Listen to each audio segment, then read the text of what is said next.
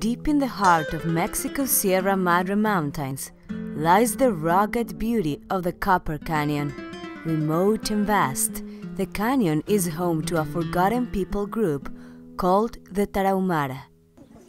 Probably these people are the same people that Cortés saw when he came 500 years ago. They are the same, living under the rocks, without clothes, no schools, no nothing. The Tarahumara live a survival existence. They have very little contact with life outside the canyon. At one time, there were over 1 million Tarahumara living in the canyon. There are currently about 60,000. Starvation, cold, TB and dehydration are the primary reasons for their steady decline. The statistics are staggering. 50% of children die by the age of 10. A health clinic in the canyon would literally save lives.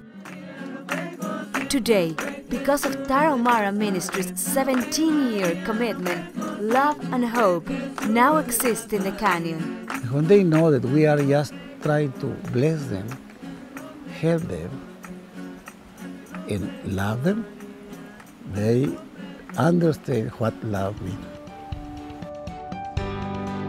Tarahumara Ministries has made an incredible impact on the canyon in 17 years, but these people are still dying from preventable illnesses. Christian and Missionary Alliance National Women's Ministries needs your help to change that. Our Social Justice Compassion Project goal is to build a medical clinic and women's shelter. That's where you come in.